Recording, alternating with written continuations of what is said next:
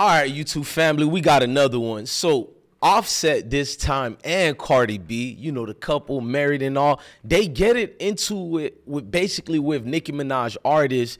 I don't even know this cat, but it's Tate Kobang. I get it, copying Kurt Cobain, but let's get into this article and see what we got to talk about.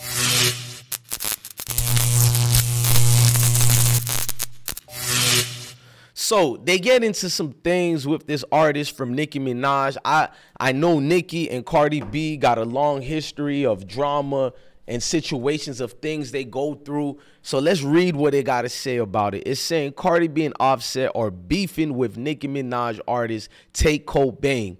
The beef erupts with Cardi said and Tate Kobang. I like what XXL magazine did. They kind of mixed Cardi and Offset together, but they said things got erupted. Basically, on July 28th, Offset released his new single with Cardi B, Jealousy. Y'all go check that out. I kind of heard some snippets of it. I need to listen to the full thing, but it was popping. Let's hear a little bit of it before I start it right quick. Hold on. Yeah, let's do that before we even continue with it. Let me fast forward. Horses with a stick on the seat. Fuck that nigga, he'll fall when it's heat. Go against the cold for the dough, boy, you weak. I mean, y'all go check it out. It goes brazy. I ain't gonna even cap. But their new single, you know what I'm saying, they just released, which was preceded by a promotional video where Offset addressed his issue with Cardi in a hilarious parody of a viral James Brown interview from 1988. On Sunday, July 30th, Tate Kobang, who is signed to Nicki Minaj's new label, Heavy, on it appeared to send shot at Bardi and possibly Offset. All those PR stunts, he said, but B. He basically calling, you know what I'm saying, Offset a pussycat with all those PR stunts, you know what I'm saying? That's why they think it's Offset he coming at. Now, Cardi B caught the win of the post and responded in a since deleted tweet. How you a grown ass man subbing me? Cardi commented under Tate Kobang's post. I don't give a F who gassing you, grown blank man. Watch your mouth when you addressing me.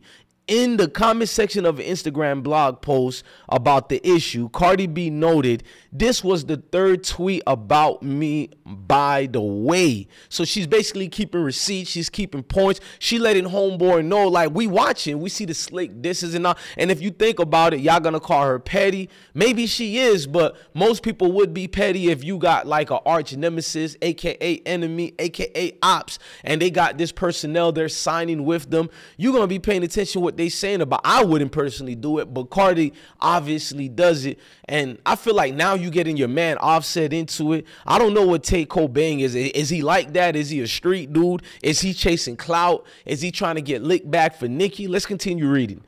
Now, Cardi B noted this the third tweet about me, by the way, after a Cardi fan posted and noted that Tate Kobang has liked a post of a video showing Nicki Minaj fans rapping her song Red Ruby the Sleeves while Cardi B was on the red carpet at the 2023 Met Gala. Cardi reacted, oh my God, even more weird. And they're more, I'm sorry, those type of beefs kind of hilarious as long as no violence get into it. Now, Tate Kobang responds.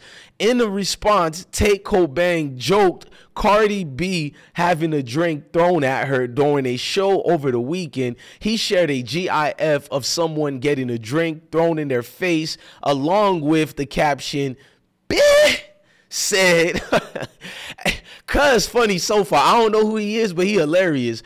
Offset, oh, you know Offset gonna enter the tweet. Offset entered and got involved, and he's entered the chat by sharing a Twitter post implying he wanted to link up with Tate Kobang. Where you at? Offset tweeted along with an eye emoji. I'm up at Linux Mod. Tate Kobang responded. Sheesh, Atlanta beef get nasty, by the way. If y'all don't know, if y'all don't live in the South like me, it get kind of brazy out there. He responded, ain't even nothing else to talk about. Sheesh. Cuz ready for all the smoke. I don't even know who Buddy is, but this great promotion. I'm about to check out who the hell is Tate Kobang. He said, ain't nothing else to even talk about. It's unclear why Tate Kobang has issues with Cardi B, the magazine writes, other than his allegiance to Nicki Minaj, as I said before. I understand it. Now, look at the drama over here on this. The Neighborhood Talk releases some IG posts, and this is what Tate Kobang wrote. If y'all think it was cap, he wrote all those PR stunts, but B, he basically said Offset doing all this, but he's kind of weak. You know, I'm translating it for the YouTube algorithm. We don't want to use certain words. You feel me? Now, Cardi B, you can see where she asked him how he a grown man. I'm just showing you the receipts so you know I ain't making this up, because it's like WWE at this point with hip hop. Can we be real? It's like the SSL 3000. You get that new car, but it was gassed up like a Subaru, and it don't even drive the right way. Even a Nissan Altima drive better than this. So it's almost the same thing with today's beef, but this seems like a fresh beef is brewing.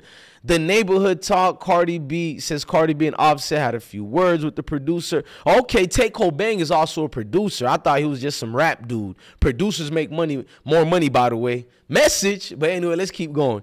Now, Cardi B dropped by the Neighborhood with a message by those wondering why she and Offset address music producer Tate Kobang. Now, over here, you guys can read it with me. She writes, at updates of Cardi B, mind you, this nigga been obsessed with Cardi since May, and she let you slide. Sheesh. Cardi B fans be going brazy too, just like Nicki Minaj Barbies, bruh. Now, Pop Bass said crowd raps along the red Ruby the Sleeves by Nicki Minaj as a Cardi B proposes on the red carpet.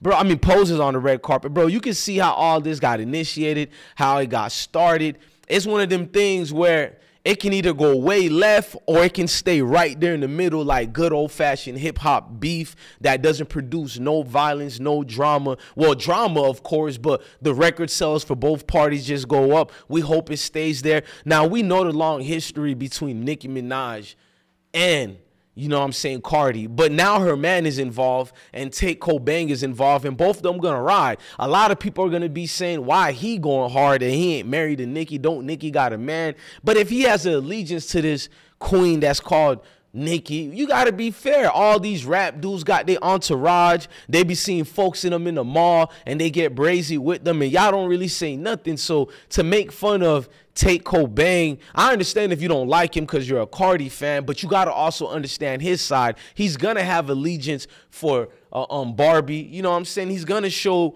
that he's going to be loyal to the end of it. So this is not really a shock or a surprise when an artist who signed to another artist and they go out and jump out the window to defend the person that they have or initiate full contact, because it is a full contact sport in hip hop. Y'all let me know in the comment sections, did Tate Kobang take it too far by doing too much? Did Offset Offset needs to fall back from this and let his woman handle it, or should he do the right thing and stand in it because he's a man and it's another man throwing shots at him and his woman? Do you think Nicki should address it and say something? Let me know all this in the comment section so I can rebuttal and give you my opinions that I'm going to shine on in this. But without further ado, man, peace and love to all of y'all. Deuces.